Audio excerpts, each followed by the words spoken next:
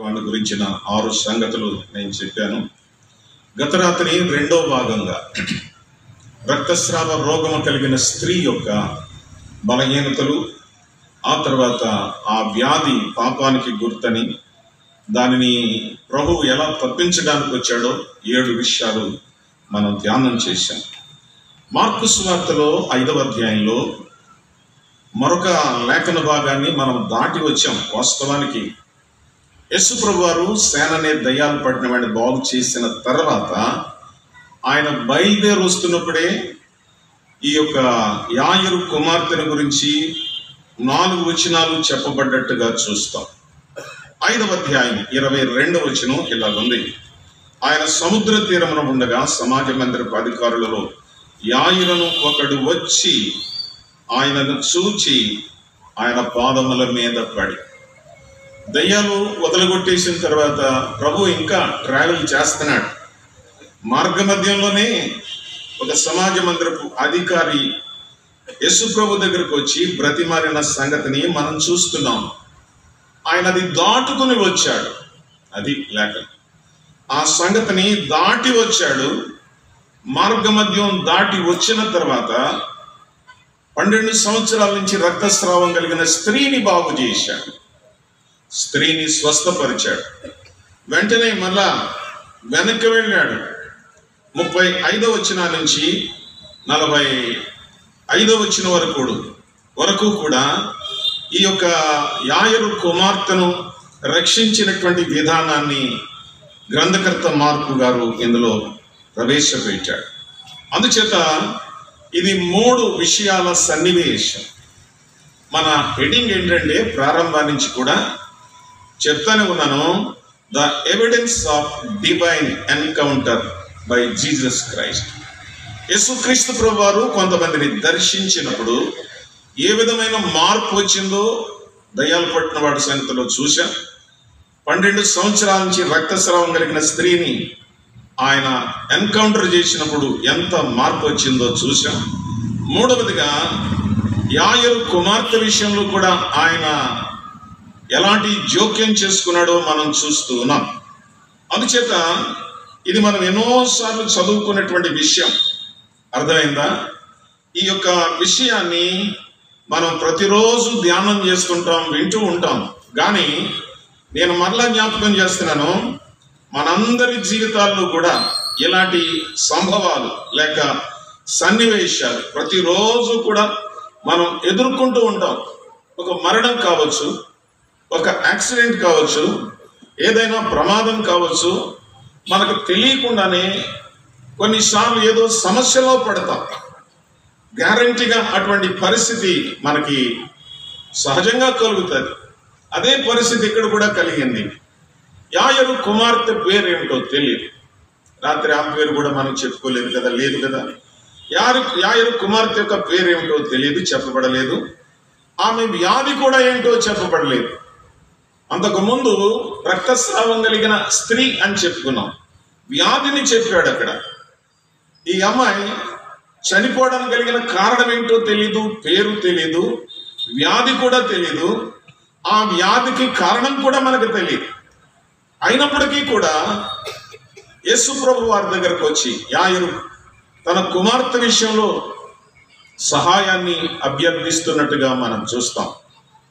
ప్రభు అయిన యేసుక్రీస్తు వారు, మన దేవుడు, మన జీవితాల్లో జరిగేటువంటి ప్రతి సంభవం వెనకాల దేవుని యొక్క ఒక ప్రత్యేకమైన ప్రేమ ప్రణాళిక కలిగి ఉన్నాడు. అది మనం నోటీస్ చేయాల్సింది. సార్, నా జీవితంలో God has a purpose and a plan.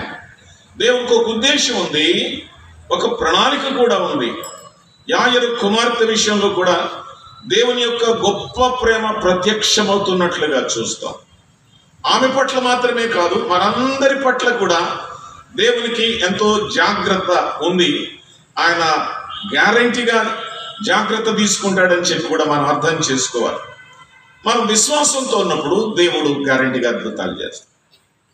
నమ్ముట నీ వల్ల అయితే నమ్మువానికి సమస్తము సాధ్యమని చెప్పాడు. కనుక మన కష్టాల్లో, శ్రమలలో, పెద్ద పెద్ద సమస్యల్లో మన మీదకి వచ్చినప్పుడు దేవుని యొక్క ప్రేమ మనల్ని మనల్ని కలుసుకుని మన జీవితాలను సరిచేసేది అనే విషయాన్ని మనం గ్రహించవలసిన అవసరం. యాయిరు వచ్చి ప్రభువుతో ఇలా మాట్లాడుతున్నాడు. My little daughter lies at the point of death. నా కుమార్తె చావ సిద్ధముగా ఉంది. She is ready to die. అర్థమైందా? చావ సిద్ధముగా ఉంది. అకస్మాత్తుగా జరిగిన సంఘటన, చాలా బాధకరమైనటువంటి సంఘటన, నిస్సహాయకరమైనటువంటి ఊహించని సంఘటన. యాయిరు జీవితంలోనే కాదు, మన జీవితాల్లో కూడా సడన్ గా జరగడానికి అవకాశాలు ఉన్నాయి. అయితే క్రీస్తునందు విశ్వాసం ఉంచడం ద్వారా దేవుడు మనలను ఆశీర్వదిస్తాడని, ఆ ప్రేమను మన ఎడలు కూడా ప్రత్యక్షపరుస్తాడని, ఆయన కలుసుకున్నప్పుడు గొప్ప మార్పు, ట్రాన్స్ఫర్మేషన్, గొప్ప మార్పు మన జీవితాల్లో కలుగుతుందని ఈ పాఠాలు మనకు తెలియచేస్తున్నాయి. ఒక 4 మాటలు నేను చెప్తాను. పాయింట్ నెంబర్ 1, మనం చదువుతున్నప్పుడు చాలా సువార్తల్లో కూడా విషయాలు ఉన్నాయి. ఎవరు ఈ వ్యక్తి? యాయిరు ఎవరు? తెలుగులో మనం యాయిరు అంటాం, ఇంగ్లీష్లో జైరస్ అని అంటాం. Jairus. Who is this Jairus? ఎవరితను? ఇతనికి ఎక్కడి నుంచి విశ్వాసం వచ్చింది అని మనం ఆలోచన చేస్తున్నప్పుడు అక్కడే మనం చదివే 5:22లో సమాజ మందిరపు అధికారులలో యాయిరును ఒకడు వచ్చి. Jairus is the ruler of the synagogue. సమాజ మందిరానికి అధికారైన వాడు, ప్రాముఖ్యత కలిగిన వాడు, a very familiar in Jewish people. యూదులలో మంచి పేరు ప్రఖ్యాతులు సంపాదించినటువంటి వాడు, ఏ వెల్ నోన్ పర్సన్, బాగా అందరికీ ఎరిగినటువంటి వాడు. వై? బికాజ్ అని అంటే ఆయన సమాజ మందిరపు అధికారి అని దైవ గ్రంథం చెప్పింది. మన భాషలో చెప్పుకున్నాం, ఓ పెద్ద చర్చికి ఆయన పాస్టర్ లాంటివాడు, కాపరి లాంటివాడు అనమాట. సమాజంలో ఆయనకి చాలా గొప్ప పేరు ప్రఖ్యాతులు ఉన్నాయి. ఆయన సామాన్యమైన వ్యక్తి కూడా కాదు, ధనవంతుడు కూడాను. ధనవంతుడైనటువంటి వ్యక్తి, పేరు కలిగిన వాడు, చరిత్ర కలిగిన వాడు. హి was a man of significance. బాగా గుర్తించదగినటువంటి వాడు, బహు డబ్బు ఉన్నటువంటి వాడు. అయితే విషయం ఏంటంటే, తన కుమార్తెను బ్రతికించుకోవడానికి he approached Jesus Christ. Point. తన కుమార్తెను బ్రతికించుకోవడానికి యేసుక్రీస్తు ప్రభువారిని సమీపించిన వ్యక్తి. ఎవరేమనుకుంటారో, ఎంత అధికారిని కదా, నేను పెద్ద ఆఫీసర్ని కదా అని అనుకోలేదు. కానీ తన కష్ట సమయంలో ఎవరు ఏమనుకున్నా సరే ఆయన ఏం చేశాడంటే క్రీస్తును కలుసుకోవడానికి వచ్చాడు. నేను మొదటి నుంచి చెప్తున్నాను ఈ మాట. నిన్న వెంకటరత్నం గారు కూడా రిట్వీట్ చేశారు. మన ప్రయత్నాలన్నీ అయిపోయే కాదు ప్రభు దగ్గరకు వచ్చేది, ముందుగానే ప్రభు దగ్గరికి రావాలి. ఈయన అలాంటి వాడు, తను చేయగలిగిన ప్రయత్నాలన్నీ చేసి ఆ తర్వాత రాలేదు, కానీ ముందుగానే ప్రభు దగ్గరకు వచ్చాడు. అతనికి గొప్ప విశ్వాసం ఉన్నట్టుగా దైవ గ్రంథంలో మనం చూస్తున్నాం. ఆ గుంపులను తోసుకుంటూ వచ్చాడు. మార్గ మధ్యమున ఆయన వెళుతుండగా జనసమూహములు వెంబడిస్తూ ఉంటుండగా ఎవరేమనుకున్నా, నాకు 12 సంవత్సరాలు నా సొంత కుమార్తె, ఒక్కతే కూతురని చెప్పాడు ఇంకొక సువార్తలో. ఆమె చనిపోతాకి సిద్ధంగా ఉంది. అందుచేత ఏమైనా సరే యేసుక్రీస్తు ఒక్కడ మాత్రమే బ్రతికించగలడు, ఆయన మాత్రమే చావు నుంచి విడిపించగలడని చెప్పి సమస్త బాహ్యమైన పరిస్థితులను ఆయన పక్కన పెట్టి ప్రభు అయిన యేసుక్రీస్తు వారి దగ్గరకు వచ్చినట్లుగా మనకి స్పష్టం అవుతుంది. ఇంకొక అడుగు ముందుకేద్దాం. అలాగా అభ్యర్థిస్తుండగా ఇంటి దగ్గర నుంచి కొంతమంది వచ్చారు. ఇలా చెప్పారు, నీవిక బోధకుని శ్రమ పెట్టదు. నీ కుమార్తె చనిపోయినది, బతికుండగా అయితే ఆయన బాగు చేస్తాడు, కానీ చనిపోయిన తర్వాత ఎలా బాగు చేస్తాడు?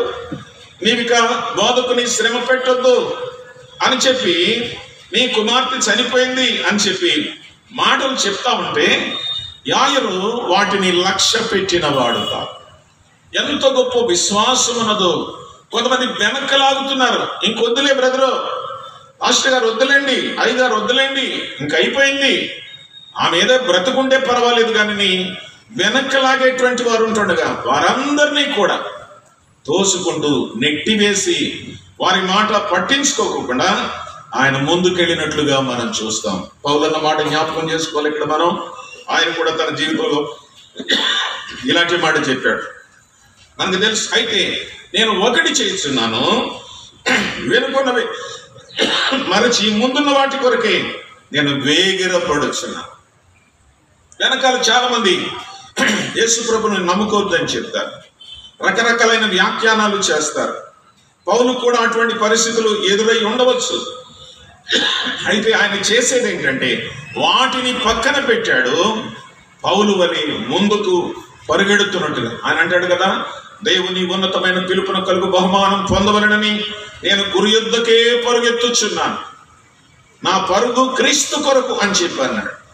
ఈ రాత్రి యేసు ప్రభు నమ్మని వారు మిమ్మల్ని ఏవో పరిస్థితులు వెనక్కి లాగుతూ ఉండొచ్చు, ఏదో విధంగా వెనక చేయడానికి ప్రయత్నం చేయొచ్చు. కానీ పౌలులాగా మనం కూడా చేయాల్సింది ఏంటంటే వాటన్నిటినీ వెనక పెట్టి క్రీస్తు ప్రభు దగ్గరకు వచ్చినప్పుడు స్వస్థత, నెమ్మది, ఆరోగ్యం, రక్షణ, విశ్వాసం ఇవన్నీ జరగడానికి అవకాశం ఉందని చెప్పి Jairus is talking with us. యాయురు మనతో మాట్లాడుతున్నాడు. హెబ్రీయులకు రాయబడిన పత్రిక 10వ అధ్యాయం 35వ వచనం కూడా దీనికి జత చేద్దాం. The book of Hebrews chapter 10 verse 35. అక్కడ ఇలా రాయబడింది, కాబట్టి మీ ధైర్యమును విడిచిపెట్టకుడి, దానికి ప్రతిఫలముగా గొప్ప బహుమానము కలుగును. బ్రదర్ సిస్టర్, బైబిల్ చెప్తుంది మాట. కాబట్టి మీ ధైర్యాన్ని విడిచిపెట్టద్దు, ధైర్యాన్ని విడిచిపెట్టు, దానికి ప్రతిఫలముగా గొప్ప బహుమానం. ప్రభువు కొరకు ముందుకెళ్తున్నప్పుడు, ప్రయత్నం చేస్తున్నప్పుడు, మనం ధైర్యంగా ఉన్నప్పుడు, విశ్వాసంతో ఉన్నప్పుడు, వెనుకున్న మరిచి మనల్ని వెనక లాగేటువంటి వారిని పక్కన పెట్టి క్రీస్తు దగ్గరికి వెళ్ళినప్పుడు గ్యారంటీగా బహుమానం కలుగుతుంది. కలిగిందా లేదా తెలుసు, మనకు కలిగింది. ప్రతికూల పవనాలు ఉంటాయి, విచిత్రమైన తుఫాన్లు ఉంటాయి, మన ప్రయత్నాల్లో కొన్నిసార్లు మనం ఫెయిల్ అయిపోతూ ఉంటాం. అర్థమవుతుందా? ప్రభువును సమీపించడానికి చాలా రాతి గోడలు, ప్రాకారాలు, సముద్రపు అలలు, తుఫానులు, గాలులు మనకి ఎదురవుతాయి.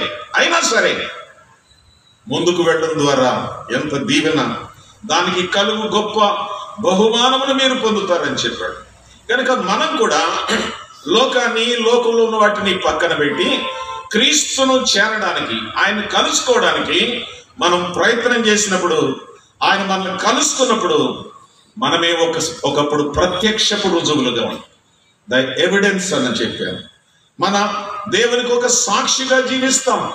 ఆయనలో ఉన్నటువంటి విశ్వాసాన్ని ఎవ్వరూ కూడా వెనక్కి తీయలేకపోయారు. అంత దృఢమైన విశ్వాసం కలిగిన యాయీరు ప్రియులారా, దేవుని వాక్యం మనకి ఏం చెప్తుంది? యెషయా గ్రంథం 35వ అధ్యాయం 3-4 వచనాలు చదువుతున్నాను చూడండి. యెషయా గ్రంథం 35వ అధ్యాయం 3-4 వచనాలు. సడలిన చేతులను బలపరచుడి, తొట్టిళ్ళు మోకాళ్ళను దృఢపరచుడి, తత్తరిలు హృదయములతో ఇట్లనుడి, భయపడకుము, ధైర్యంగా ఉండుడి, ప్రతిదండన చేయుటకై మీ దేవుడు వచ్చుచున్నాడు. ప్రతిదండను దేవుడు చేయదగిన ప్రకారము గాని ప్రతీకారమును ఆయన చేయను. ఆయన వచ్చి తానే మిమ్మల్ని రక్షించును. He will come and save you. ఆయన వచ్చి మిమ్మల్ని బాగు చేస్తాడు, మిమ్మల్ని రక్షిస్తాడు. సడలిపోయిన వారిని, బలహీనులైన వారిని, తత్తరిలో హృదయం కలిగిన వారిని దేవుడు మన పాపాలకు తగిన ప్రతీకారం మనకి ఇస్తాడని అనుకుంటున్న సమయాల్లో ప్రభు ఏం చేస్తాడంటే, వాక్యం చెప్తుంది, ఆయన తానే మిమ్మల్ని రక్షించు. వెనక చూడొద్దు. ఎందుకు యేసు ప్రభువుని నమ్మాలని అడగొద్దు. అసలు ధైర్యం విడిచిపెట్టొద్దు. ఏదో కొంత విశ్వాసం ఉంది, నలుసంత నలకంత, దాన్ని కొనసాగించుకొని ముందుకు వెళ్ళడం ద్వారా, దైవ ప్రత్యక్షత ద్వారా మన జీవితాల్లో గొప్ప మార్పు వస్తుందనే విషయాన్ని నేను జ్ఞాపకం చేస్తాను. యాయరు కూడా ఆరంభంలో కొంచెం కలత చెంది ఉంటాడు. ఎందుకంటే కూతురు 12 ఏళ్ళు పెంచుకున్న కూతురు చనిపోవడానికి సిద్ధంగా ఉందంటే కలత చెంది ఉంటాడు. కానీ ఆరంభంలో అలాగంటే ఉండొచ్చు. కానీ ఆయన విశ్వాసం ఎంత ఘనమైనదో, దృఢమైనదో మనం అర్థం చేసుకోవాల్సిన అవసరం ఉందని జ్ఞాపకం చేస్తున్నాను. రాత్రి చెప్పారు వెంకటరత్నం గారు, మనం కూడా మొదటి నుంచి చెప్పుకున్నాం, దేవుడు అలక్ష్యం చేయడు. Don't think so. అలా అనుకోవద్దు. ఎందుకు దేవుడు మా ప్రార్థన వినడం లేదు, ఎందుకు మా పిల్లలను రక్షించడం లేదు, ఎందుకు మా రుణ బాధలు తీర్చలేదు, ఎందుకు ఇంకా ఇంటిలో రక్షించబడిన వారు ఎంతమంది ఉన్నారని అనుకోవద్దు. యాయరు జీవితంలో జరిగిన ఆలస్యం అది అలక్ష్యం కాదు. నేను ఎలా చెప్తున్నాను, the delay in the life of Jairus was not denial. మన జీవితంలో కూడా అంతే. ఆలస్యాలు డిలేస్ ఆర్ నాట్ డినైల్స్. ఊరికే దేవుడు మనల్ని ఏదో చూచి చూడనట్టుగా విడిచిపెడతాడని అనుకోవద్దు. కొన్ని సందర్భాల్లో దేవుడు మౌనంగా ఉంటాడు. Why is God so silent? మాకు ప్రశ్న వస్తుంది అనమాట. ఎన్ని సంవత్సరాల నుంచి ప్రార్థన చేస్తున్నాం సార్, పలానా విషయం కొరకు ప్రార్థన చేస్తున్నాం, సమస్య కొరకు ప్రార్థన చేస్తున్నాం, దేవుని దగ్గర నుంచి ఏమీ జవాబు రాలేదు అని అనిపించవచ్చు మనకి. God is silent. నేను God may be silent, but he was never too late. ఆయన ఎప్పుడు కూడా లేటుగా ఏ పని చేయడు. ఇన్ హిజ్ ఓన్ టైం, తన సమయంలో గ్యారంటీగా మంచినే చేయడానికి ఆయన మన ఎడల దయ కలిగి ఉన్నాడు, ప్రేమ కలిగి ఉన్నాడు అనే విషయాన్ని మనం అర్థం చేసుకోవాలి. తుఫానులు ఇందా చెప్పినట్లుగా చాలా చాలా ఉరుములు ఏవేవో మన జీవితాల్లో ఉంటాయి. కానీ నాకు అర్థమైంది ఏంటంటే, each and every experience in our lifes makes us stronger, bolder and closer to the lord. మన జీవితాల్లో జరిగే ప్రతి సంగతి దేవునికి దగ్గరగా ఉండడానికి, బలపడడానికి, స్ట్రాంగ్గా ఉండడానికి దేవుడు కొన్ని పాఠాలు మన జీవితంలో నేర్పిస్తాడు.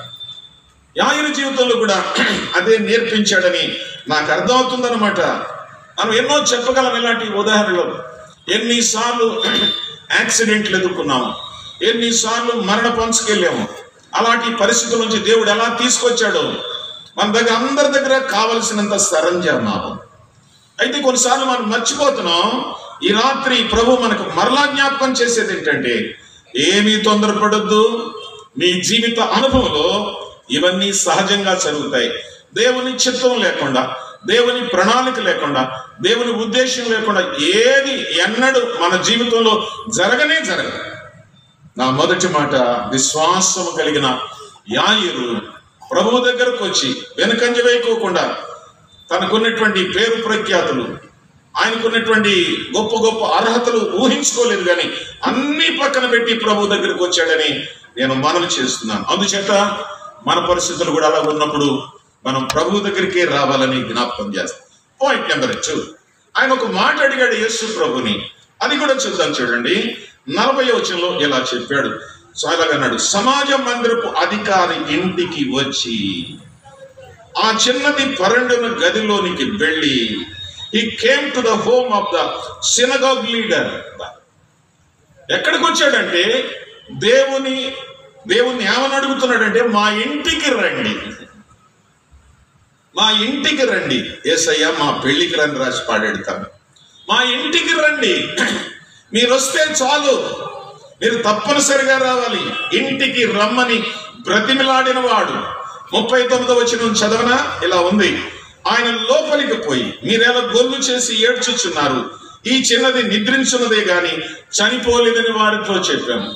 గమనించండి, యాయిరు చేసిన గొప్ప పని ఏంటంటే, మా ఇంటికి రా ప్రభువా, మా ఇంటికి రా, మా ఇంట్లోకి రా, నిన్ను ఆహ్వానిస్తున్నానని అడిగాడు. ప్రశ్న తీసుకున్నావా? మన ఇంట్లో ఉన్నాడు ఆయన? ఎప్పుడైనా అడిగారు అసలు మా ఇంటికి రానాయనని? మా ఇంట్లోకి రండి ప్రభువా, మీరుండండి ప్రభువా అని అడిగిన సందర్భాలు ఉన్నాయా? ఏమో పైన పెదవులతో అడిగారేమో. యాయిరు అడుగుతున్నాడు. ఆయన మంచి వాక్యం తెలిసిన వాడి, యూదుల్లో పేరు ప్రఖ్యాతులు కలిగిన వాడి, అయినప్పటికీ కూడా మా ఇంటికి వచ్చి, మా ఇంటికి వచ్చి, ఎంత శ్రేష్టమైన మాట! దేవుని యొద్దకు వెళ్ళడం, దేవుణ్ణి మన దగ్గరకు రమ్మని అడగడం, ఇది చాలా శ్రేష్టమైన మాట. కనుక ఆయన వచ్చాడు అక్కడికి. దాని హెడ్డింగ్ ఏంటంటే తలితా కుమి. మనం రెండు కలిపి చదువుతాం. No, that is not right. తలిత వేరు, కుమి వేరు. బైబిల్లో చెప్పింది తలిత చిన్నదాన, కుమి లెమ్ము, రైజ్ అన. కనుక అదంతా పేరు కాదు. తలిత అనగా చిన్నదాన, కుమి అనగా లెమ్ము అని అర్థము. ఆయన వచ్చాడు, ఆ ఇంటికి వచ్చాడు.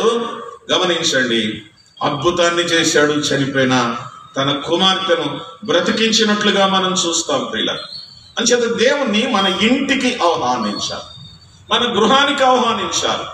ఆయన మన ఇంటికి రావడానికి మన గృహ పరిస్థితులు అన్నీ కూడా సవ్యంగా ఉండాలి, సరిగా ఉండాలనే విషయాన్ని దేవుని వాక్యం సెలవు. ఎలా పడితే అలాగ మన ఇంటికి రాడు. ఆయన ఈజ్ ఎ హోలీ గాడ్. ఆయన పరిశుద్ధుడైన దేవుడు. ఒక ఇంటికి, ఒక హృదయంలోనికి యేసు ప్రభువు రావాలంటే వారు పరిశుద్ధులుగా ఉండాలి, పాపాన్ని విడిచిపెట్టిన వారు ఉండాలి. లేకపోతే ఆయన రాడు. ఊరికే ఫోటో పెట్టుకుంటే ఏం జరగదు. ఆయన రావాలి. ఆయన ఎన్కౌంటర్ చేసినప్పుడు ఇల్లు పరిస్థితులన్నీ మారిపోతాయి, హృదయాలు మారిపోతాయి, అనేకమైన విషయాల్లో గొప్ప తేడా వస్తుంది. మనకు తెలిసిన పాఠమే. దైవజనుడు లూకా రాశాడు, భక్తులు కూడా రాశారు. జక్కయ్య ఇంటికి వచ్చాడు, మనకు తెలుసు కదా. జక్కయ్య ఇంటికి వచ్చాడు. యాయిరేమో ప్రభువా మా ఇంటికి రండి అని అడిగాడు. జక్కయ్య విషయంలో అయితే ప్రభు ఏమన్నాడంటే, నేడు నేను నీ ఇంట ఉండవలసి ఉన్నది. తేడాలు ఎలాగుంటాయి చూసారా? ఈయనేమో రమ్మని అడిగాడు. ప్రభువే జక్కయ్య ఏమన్నాడంటే, నేడు నేను నీ ఇంట ఉండవలసి ఉన్నది. వాస్తవానికి ప్రభువైన యేసుక్రీస్తు వారు జక్కయ్య ఇంటికి వెళ్ళడానికి అసలు ఏమీ పరిస్థితులు సరిగా లేవు. వై? బికాజ్ అని అంటే ఆయనే చెప్పాడు. ప్రభువు కలుసుకున్న తర్వాత ఇలా చెప్పాడు అనమాట, నేను అన్యాయముగా ఎవరి దగ్గరైనా ఏదన్నా తీసుకుంటే దాన్ని నేను ఇచ్చేస్తానని చెప్పాడు. తన జీవితాన్ని తానే చెప్పాడు. నా లైఫ్ అన్యాయం అన్నాడు, నా ఉద్యోగం అన్యాయం అన్నాడు, ఆ ఇంటిలో ఉన్నాయని అన్యాయం అన్నాడు. మనకు అర్థం అవడానికి టీవీ అన్యాయం, డబుల్ కాట్ అన్యాయం, ఫ్రిడ్జ్ అన్యాయం. అర్థమైందా? ఇంటిలో ఉన్న ప్రతిదీ కూడా అన్యాయం అన్యాయం అన్యాయం. ఆయనే చెప్పాడు, అన్యాయంగా తీసుకున్నది. అన్యాయం కలిగిన హృదయాల్లోకి ఇంటిలోకి ప్రభు వస్తాడా? రాడండి. అసలు జక్కయ్య ఇంటికి వెళ్ళడానికి నేను ఎలా ఊహించాను, ప్రోటోకాల్ ఉంటుంది కదా. ఎమ్మెల్యే గారు ఎంపీలు వస్తేనే ప్రోటోకాల్ ఉంటుంది. ఎదురు 2 కార్లు, వెనకాల 2 కార్లు, 4 గన్మెన్లు. ఒక సామాన్యమైన అధికారి మన ఇంటికి రావడానికి ఇంత బందోబస్తు ఉంటే, అన్యాయస్తుడైన ఇంటికి యేసు ప్రభు రావడానికి మరింత ప్రోటోకాల్ ఉండాలి. ప్రభు చెప్పాడు, అన్ని పక్కన పెట్టు, అన్ని పక్కన పెట్టు. ఇంగ్లీష్లో యాయిరు గురించి మనం చూస్తాం. Jairus బెగ్గడ్ Jesus. యేసుక్రీస్తు ప్రభువుని బ్రతిమాలాడు అనమాట, మా ఇంటికి రండి, మా ఇంటికి రండి. జక్కయ్య ఇల్లు అన్యాయమైన ఇల్లు అని ఆయనే చెప్పాడు. 2 మాటలు అన్నా ఇక్కడ. ఆ రోజుల్లో పరిసయ్యులకు ట్యాక్స్ కలెక్టరీ ఉద్యోగం పోస్టులు ఊరుకునిచ్చేవారు కదంట. చరిత్రలో చూసి ఎవరైనా ఆ ఉద్యోగానికి దాఖలా చేసుకుంటే లంచం ఇవ్వాలి రోమీలకు. లంచం ఇచ్చిన తర్వాత ఉద్యోగం ఇస్తారు, ఉద్యోగం ఇచ్చిన తర్వాత జీతం ఇవ్వరు. అంచేత ఏం చేస్తారంటే, పన్ను వసూలు చేసుకునేటువంటి ట్యాక్స్ కలెక్టర్స్ మా ఇంటికి వచ్చి, న్యూటన్ బా నువ్వు 100 రూపాయలు కట్టాలి అని అసలు రసీదులో ఉంటే 500 కట్టమని అడుగుతాడు అన్నమాట. సంపాదన, జీవనం, బ్రతుకుదేరు. లంచం ఇచ్చాడు, జీతం ఇవ్వరు. వాడు బ్రతుకుదేరు కొరకు మనకు తెలుస్తుంది 4 రెట్లు తీసుకుంటారన్న. నేను ఎవరి యొద్దైనా ఏదైనా అన్యాయం తీసుకుంటే 4 రెట్లు ఇస్తాను అన్నాడు. మెట్టుకు నా పాయింట్ ఏంటంటే, ఇంటికి రమ్మని అడిగిన జైరస్, యాయూరు అడుగుతున్నాడు, కమ్ టు మై హోమ్. నా సంపాదన మంచిది కాదు, నా పరిస్థితులు మంచిది కాదు, ఏదేమైనా సరే నేను నిన్ను నమ్ముకుంటున్నాను అని చెప్పినట్లుగా ఈ యొక్క యాయరు కూడా ప్రభు పాదాల మీద పడినట్లుగా మనం చూస్తాం. నేను ఎలా అంటున్నాను, యాయరికి దొరకాల్సిన దేవుడు దొరికేశాడు, యాయరికి కావలసినటువంటి రక్షకుడు దొరికేశాడు. ఇంటికి వెళ్ళాడు, పాదాల మీద పడ్డాడు, ప్రభుని ఘనపరిచాడు, స్తుతించాడు, ఆయన ఇంట చేర్చుకున్నాడు. చాలా జాగ్రత్త సుమి, మన ఇంట్లో అన్యాయమైనది ఏమీ ఉండడానికి లేదు, గుండు సూదు కూడా ఉండడానికి లేదు. ఆఫీసు నుంచి కానీ, మనం పనిచేసేటువంటి ఆ డిపార్ట్మెంట్ నుంచి కానీ ఎప్పుడు ఏమీ తెచ్చుకోకూడదో, అది మనది కాదు. అన్యాయమైన సంపద ఉన్న చోట ఆయన ఉండలేడు, ఆ గదిలోకి రాలేడు అసలే. చాలా సంవత్సరాల క్రితం పెదతాడేపల్లిలో నేను వాక్యం చెప్పడానికి వెళ్ళాను. దాదాపు 20 ఏళ్ల క్రితం సార్. మంచి రూమ్ ఇచ్చారు నాకు, చాలా మంచి ఏర్పాట్లు చేశారు, దివాన్ కోట్ వేశారు, మంచి వైట్ దుప్పట్లు వేశారు. ఇదే సార్ మీ రెసిడెన్స్ అన్నారు. సరే, నేను లుంగి వేసుకోవడానికి చూస్తున్నాను. దుప్పట్లు చూసేటప్పటికి దాని మీద ఎస్సీ రైల్వే, ఎస్సీ రైల్వే మనకి ఏసీలో దుప్పట్లు ఇస్తారు కదా, తలగడిస్తారు కదా, అయ్యానమాట.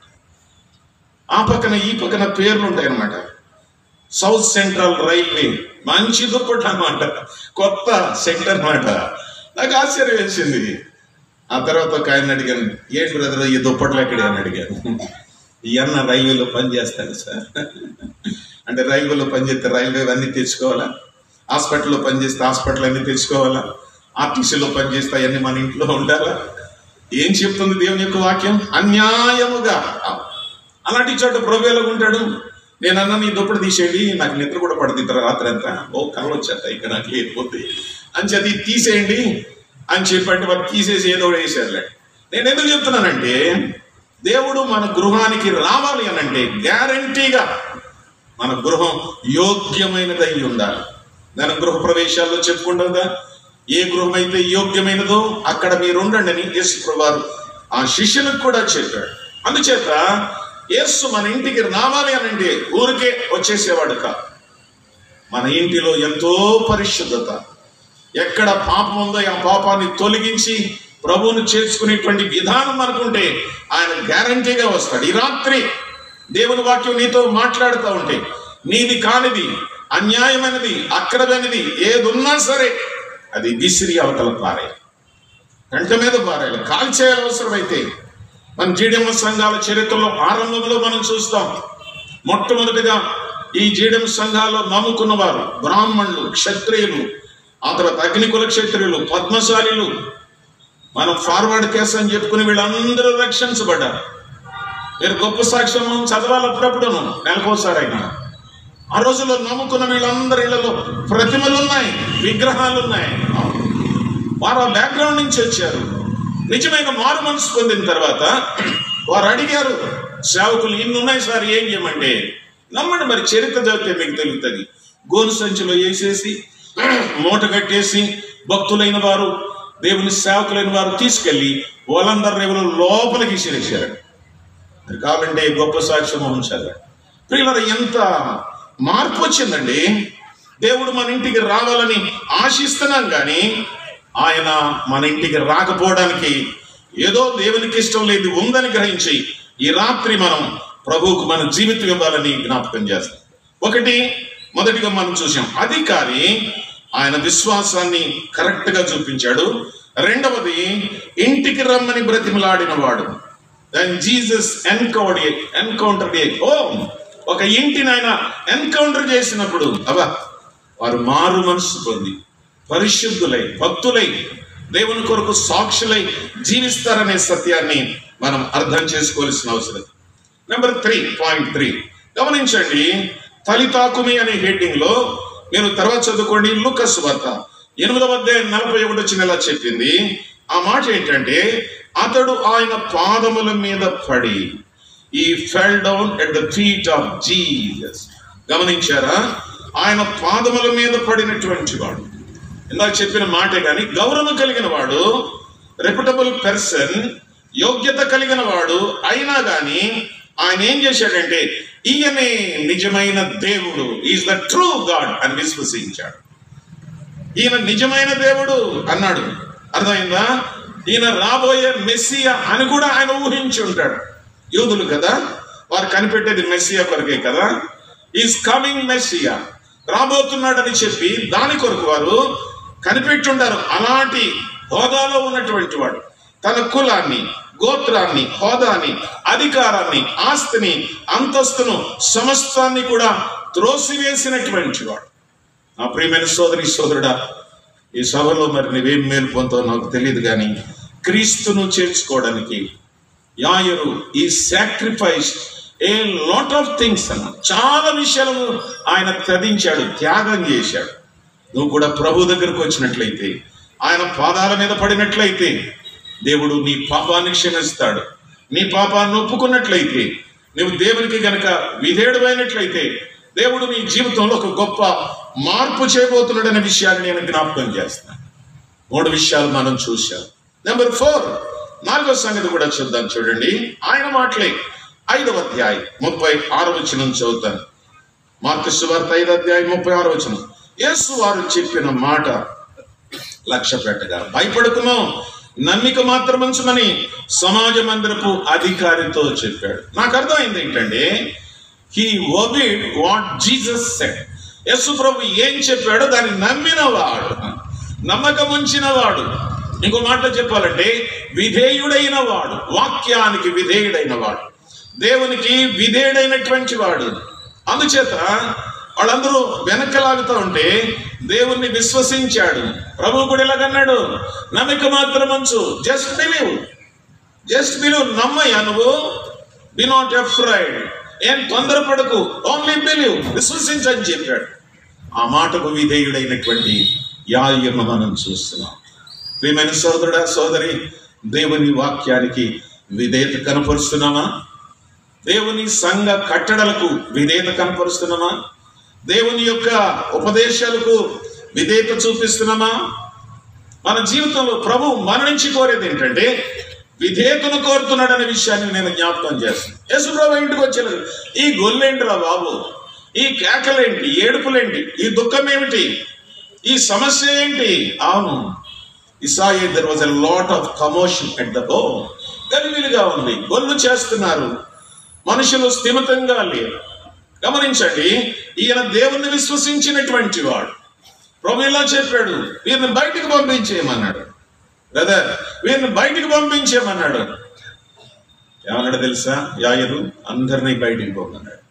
సార్ మీరు ఎలా అద్భుతం చేసి వెళ్ళిపోతారు, చుట్టాలంతా ఏమైపోతారు సార్, మేము ఎలాగో సార్, ఇది మాకు బంధువర్గం ఉంది, మాకు ఇంకా చాలా మంది కావలసిన వాళ్ళు ఇక్కడ ఉన్నారు, మమ్మల్ని ప్రేమించే హితులు ఉన్నారు, విహితులు ఉన్నారు, వీళ్ళందరినీ ఇప్పుడు పొమ్మంటే రేపొద్దున మరలా మా గుమ్మం తొక్కరు సార్ వీళ్ళు, ఏంటి మీరు ఇలా చెప్తున్నారని చెప్పలేదు. కానీ ఆయన చెప్పినట్టుగా విధేయుడై ఏం చేశాడో తెలుసా?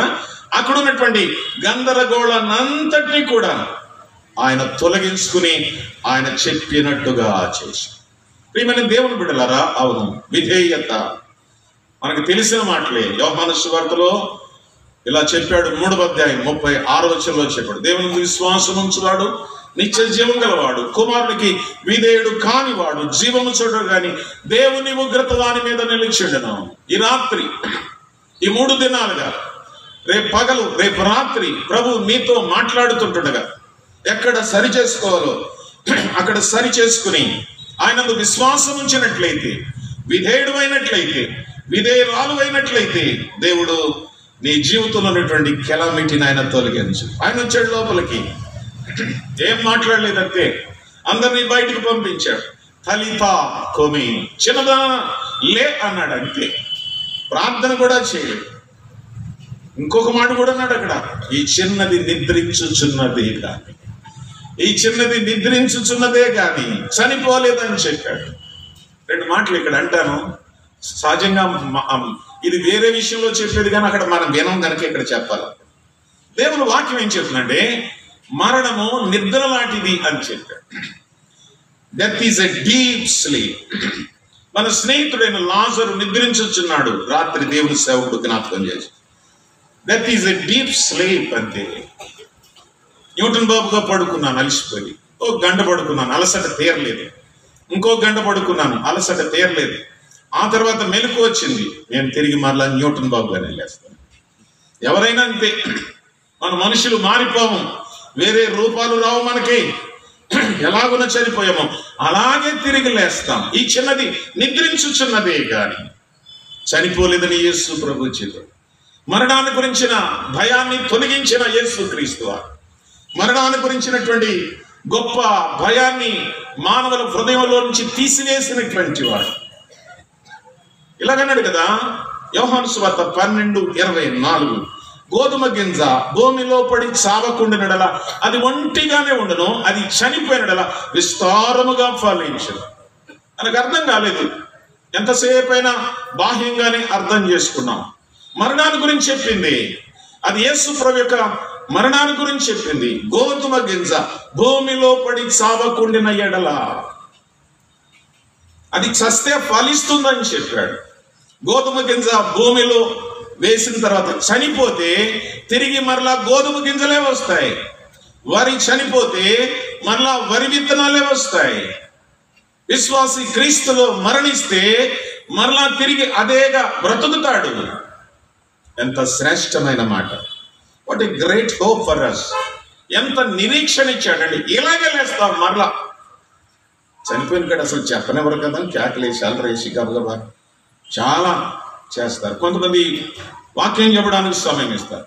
ప్రియులారా గమనించండి, గోధుమ గింజకు పోల్చాడు. క్రీస్తు గోధుమ గింజ, మరణించాడు, ఆయన మృత్యుంజయుడై తిరిగి లేచాడు. రెండో సంగతి చెప్పనా, యాకోబు తన పత్రికలో రాశాడు 5వ అధ్యాయంలో, రేపు ఏమి సంభవించిందో మీకు తెలియదు, మీరు కొంతసేపు కనబడి అంతలో మాయమైపోయి ఆవిరి లాంటి వాళ్ళు అన్నాడు. స్త్రీలకు బాగా తెలుసు, ఎసరెడతారు కదా, మూతెడతారు కదా, బాగా పొగుతున్నప్పుడు మూతలు ఈసి పడతా ఉంటుంది. అర్థమైందా? అవును. నీరు ఆవిరిగా మారి పవర్గా మారి మూతను లేపుతా ఉండదు అన్నాడు.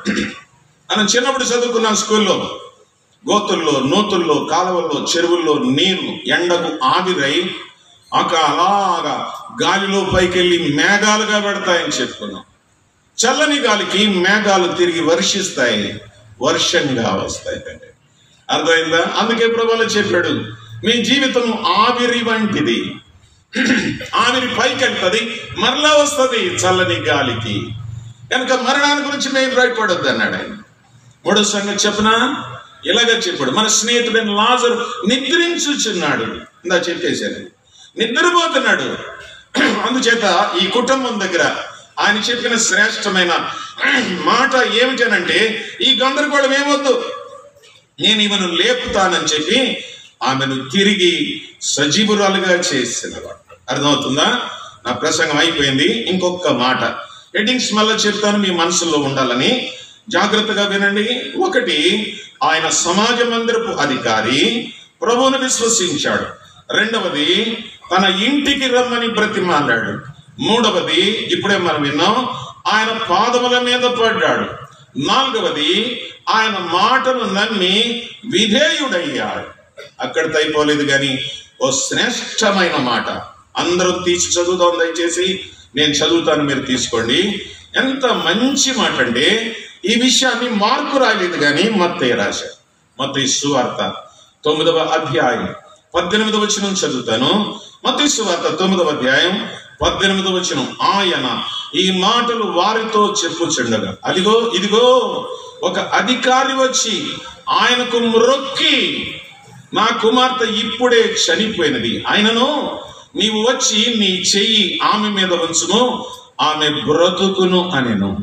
ఇంగ్లీష్లో బాగుంది మాట తెలుగులో కంటే. అది కూడా చదువుతాను చూడండి. ఇలా రాశాడు మత్తయి, behold there came A certain ruler and worshipped him. అది ఏం చేశాడు ఈయన? యాయుర్ అంటే ప్రభుని ఆరాధించినవాడు, ప్రభుని ఆరాధించినవాడు. ఎంత అద్భుతమైన సంగతి అండి. గమనించండి, ఆరాధనకు మనకు చాలా ఆటంకాలు ఉంటాయి, చాలా ఇబ్బందులు ఉంటాయి. నాకు అర్థమైంది ఏంటంటే, యాయరుకి కుమార్తె చనిపోయిందని కబురు వచ్చినా కానీ ఆరాధన మానలేదు అన్నట్టుగా. ఈ వర్షిప్డ్ ద లార్డ్, దేవుని ఆరాధించుచున్నాడు. In spite of many things, many hurdles, చాలా సమస్యలు ఉన్నాయి కానీ నేను ఆరాధన మానను, ప్రభుని ఆరాధిస్తాను.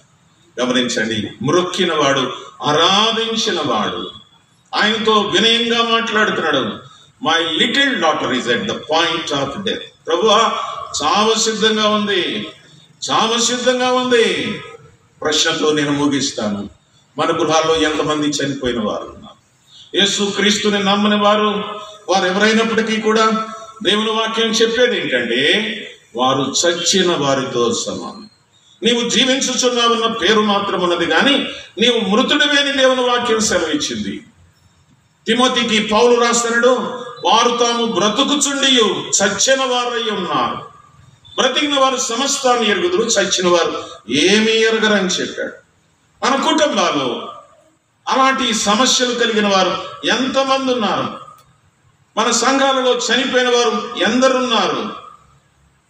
మన సంబంధ బాంధవ్యాలు చనిపోయాయా? Relations between wife and husband, children and parents చనిపోయాయా? సంబంధాలు, బాంధవ్యాలు పాడైపోయాయా? ఇది మిక్కిలి అనుకూలమైన సమయం. తిరిగి బాగు చేసుకోవడానికి, తిరిగి ప్రభువును చేరి ఆరాధించడానికి నిజమైన మనసుంటే ఆరాధనకు ఏది అడ్డం కాదు. ప్రభుని ఆరాధించడానికి ఏ సంగతి ఆరాధనకు అడ్డు కాదని నేను ప్రభు పడ జ్ఞాపకం చేస్తాను. అందుచేత ఇతనిలో 5 సంగతులు మనం చూసాం. చివరిగా ఈ మాట అన్నాడు 43వ వచనం, ఏమైందో తెలుసా? జరిగినది ఎవ్వరికి తెలియకూడదని ఆయన వారికి గట్టిగా ఆజ్ఞాపించి ఆమెకు ఆహారము పెట్టుడని చెప్పారు. అర్థమైందా? స్వస్థపరిచిన ప్రభు, తలితా కుమి అని చెప్పిన ప్రభు, అరైజ్ అని చెప్పిన ప్రభు, చిన్నదానని చేపట్టుకున్న ప్రభు, చనిపోయిన 12 సంవత్సరాల వయసు కలిగిన అమ్మాయిని బ్రతికించిన ప్రభు, యాయిరు మనవి విన్న ప్రభు, యాయిరు విధేయతను అంగీకరించిన ప్రభు, స్వస్థపరిచిన తర్వాత ఇలా చెప్పాడు, మంచి మాట చెప్పాడు, జరిగినది ఎవరికి తెలియదు. ఈ strictly commanded, don't to tell anybody, ఎవరికే చెప్పొద్దు స్వస్థత జరిగింది. ఇప్పుడేం చూస్తున్నాం మనం? బోర్డులే చూస్తున్నాం, శాలలే చూస్తున్నాం. ప్రభుదండి ఇది మాట. ఆ సొంతదైతే మీరు ఏదన్నా అనొచ్చు. జరిగింది ఎవరికి చెప్పొద్దు అన్నాడు. మనం ప్రచారాలు చేస్తున్నాం, పబ్లిక్ చేస్తున్నాం, ఇక్కడికి రండి, ఇంతకాలం రండి అని చెప్పి ప్రకటన చేస్తున్నాం. ప్రభు అలా చెప్పలేదండి. హీ స్ట్రిక్ట్లీ కమాండెడ్, ఖచ్చితంగా ఎవరికి చెప్పొద్దు. ఎన్నో అద్భుతాలు జరుగుతాయి, స్వస్థతలు జరుగుతాయి. దేవుడు తన ప్రజల ప్రార్థన వింటాడు, నీ ప్రార్థన వింటాడు, నా ప్రార్థన వింటాడు, సంఘం చేస్తున్న ప్రార్థనలు వింటాడు. దానికి మనం పెద్ద పబ్లిసిటీ చేయాల్సిన అవసరం లేదు. ఏం చేయాలని చెప్పాడంటే ఆమెకు ఆహారం పెట్ట. ఏ ఆహారం? దేవుని వాక్యం అనే ఆహారం పెట్ట. దేవుని వాక్యం అనే ఆహారంతో చనిపోయిన వారు తిరిగి బ్రతుకుతారు, వారు లేస్తారు. దేవుని వాక్యం చేత వారు బలపరచబడతారు. యాయురు లక్షణాలు మనం కూడా కలిగి ఉన్నాం. యాయురులాగా ప్రాధేయపడదాం. ఎన్ని హర్డిల్స్ వచ్చినా, సమస్యలు వచ్చినా ముందుకు వెళదాం, ప్రభు మీద ఆశ్రయిద్దాం, నమ్మిక మాత్రం ఉంచుదాం. ఈ రాత్రి ప్రభువు నమ్ముకుంటే మంచి. ఇలాంటి సమయం మరలా నీకు దొరకదు. నువ్వు ఉంటావో లేదో తెలియదు, మేము ఉంటావో లేదో తెలియదు, ఇలాంటి పరిస్థితి జరుగుతాయో లేదో తెలియదు. పరిస్థితులు ఎన్నో ఇబ్బందులుగా ఉన్నాయి. నేడు అనబడు సమయం ఉండగానే, రక్షకుడికి నీకు దగ్గరలో ఉండగానే ప్రభు దగ్గరకు వచ్చి రక్షించబడి మారు మనసు పొందు. నీ కొరకు కలువరి శిలువైన చనిపోయి ప్రాణం పెట్టాడు, సమాధి చేయబడి మృత్యుంజయుడై తిరిగి లేచాడు, మరలా వస్తానని చెప్పాడు. మనలందరూ ఆయనతో కూడా తీసుకెళ్ళడానికి ఆయన రెడీగా ఉన్నాడు. Are you ready? నువ్వు ప్రభువు నమ్మకపోతే, రక్షించబడకపోతే నువ్వు విడువబడతావు, భూలోకంలోనే ఉంటావు. రక్షించబడిన వారు నిత్య రాజ్యములో ప్రవేశిస్తారు, నమ్మని వారు నిత్య నరకంలో ప్రవేశిస్తారు. రెండు కూడా ఎటర్నల్లీ. అర్థమైందా? చాలా కాలం ఉండే అగ్ని ఆరదు, పురుగు చావు. అటువంటి భయంకరమైన పరిస్థితి నుంచి తప్పించుకోవడానికి యేసు ప్రభుకి నీ జీవితంలో ఒక చిన్న అవకాశం ఇచ్చినట్లయితే, నేను మరలా చెప్తున్నాను, ద డివైన్ ఎవిడెన్స్, ప్రత్యక్ష రుజువు ప్రభు నీ జీవితంలో చేయడానికి సిద్ధంగా ఉన్నాడు. అంచేత ఆయన అంగీకరించు, నమ్ముకో. ఎడుతూ యేసు క్రీస్తు ప్రభుని నీ ఇంటికి తీసుకెళ్ళు. ఇది మంచి శుభదినమని గ్రహించాలని ప్రభు పేరట మనవి చేస్తూ ఈ నా సందేశాన్ని ముగిస్తున్నాను. ప్రభు తన మాటలు మనందరి కొరకు దీవించును గాక. ప్రార్థన చేస్తాను. ప్రేమ కలిగిన మా తండ్రి, పరిశుద్ధుడైన మా ప్రభువా, స్తోత్రాలు, వందనాలు. ఇంతవరకు మీరు మార్క్స్ వార్తలోని 3 సంఘటనలు తేటగా మాకు తెలియచేసినందుకు వందనాలు. ఈ దాసుడు నిలిచి మరొక సందేశాన్ని ఎవరైంటుండగా మీ ఆత్మతో నింపి మా జీవితాలకు వాక్య వెలుపులో బయటికి చూపించి, నమ్మని వారు నమ్మడానికి, నమ్ముకున్న వారు నమ్మకంగా జీవించడానికి మీ కృప దయచేయమని, యాయురు లక్షణాలు కలిగిన వారిని ఈ సభలో నుంచి లేపుమని యేసుక్రీస్తు వారి అమూల్యమైన నామములో స్తోత్రములు చెల్లిస్తున్నాము తండ్రి. ఆమేన్.